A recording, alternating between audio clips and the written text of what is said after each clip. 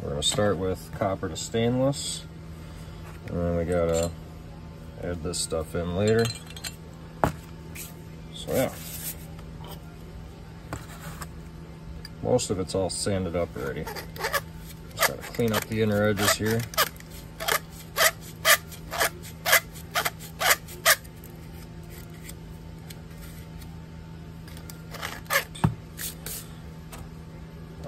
For stainless to copper, I use Stay Clean by Harris. It's supposed to be a little more acidic, so that's good for fusing copper to stainless, I guess. I've tried it, it works out pretty nicely. Gotta make sure you stir it up good. Yeah.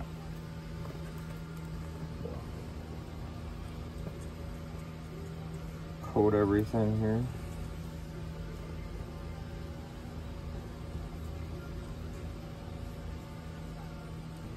So I'm starting with this junction because it's probably going to require the most heat.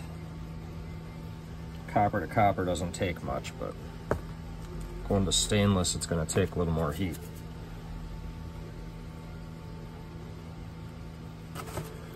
Let's do it.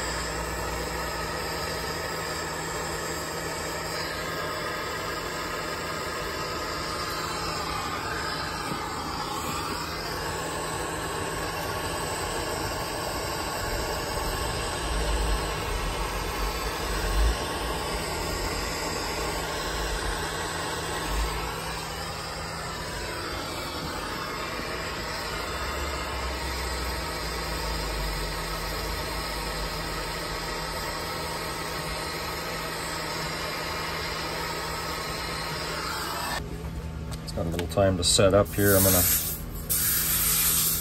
get the solder off, or the flux, sorry. Gotta make sure I keep this nut together here, otherwise I'd solder it together without it. That would be bad. I guess if you don't clean the inside of your copper tube, it can fail prematurely. Something with how it creates a turbulence in the line with your water, or whatever you're flowing. You know, if you ever cut copper before, you know that it gets a lip on the inside edge. And you got to take that lip out so it's, you know, it doesn't catch when you pull your finger across. So these things work really good for smaller parts, like a 1/2 inch and 3/4, maybe even an inch. This is 1 1/4 inch, so be a little more critical with it, I guess. It's not quite as clean as I'd like to see it, so I'm just gonna give it a little sanding on the outside here. soldering preparation is everything. And then, while I'm at it,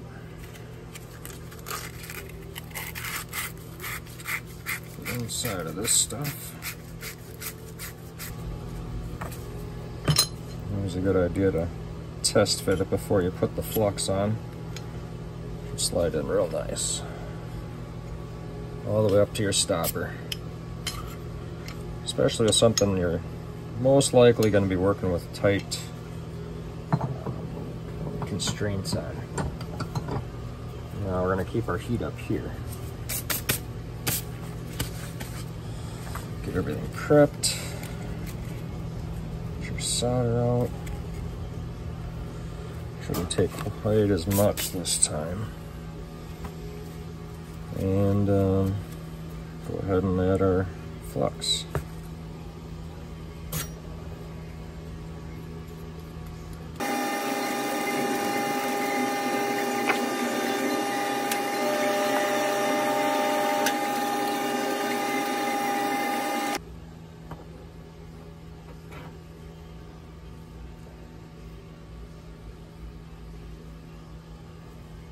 All the way bottomed out. Okay. To the next joint. Got our nut on there, that doesn't matter yet.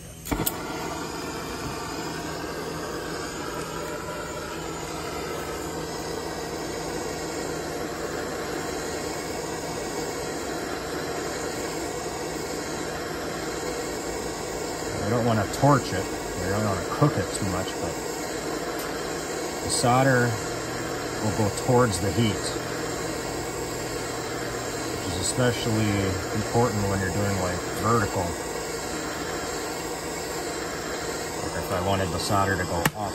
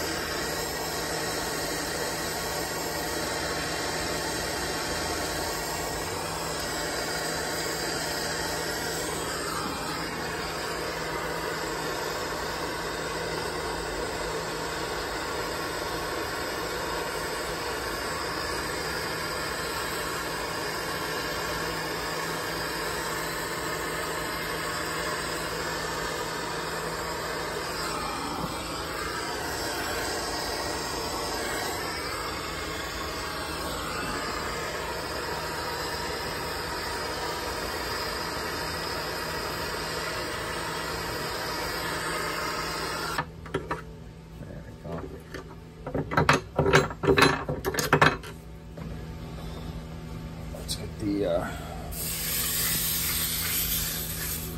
flux off here.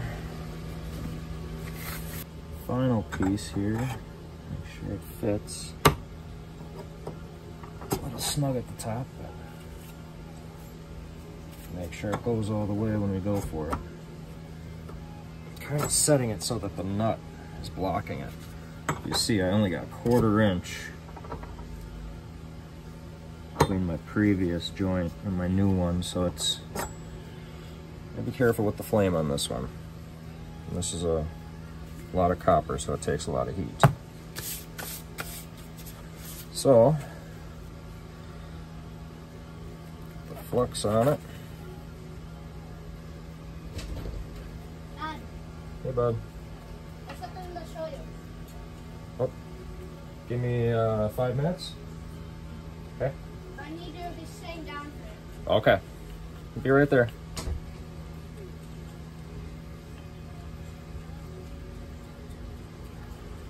Okay. So we're going on the outside of this one. This Supposed to be really close to 5 inches here. And we're spot on.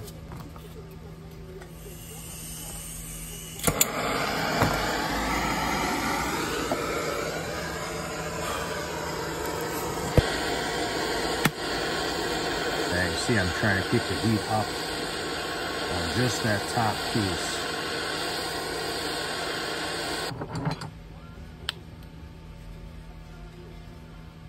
Get the flux off.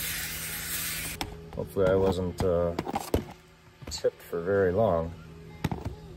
Shoot. Well, that's about it for this. Finish getting the rest of the flux off. If you like what you see in these videos, like, comment, subscribe.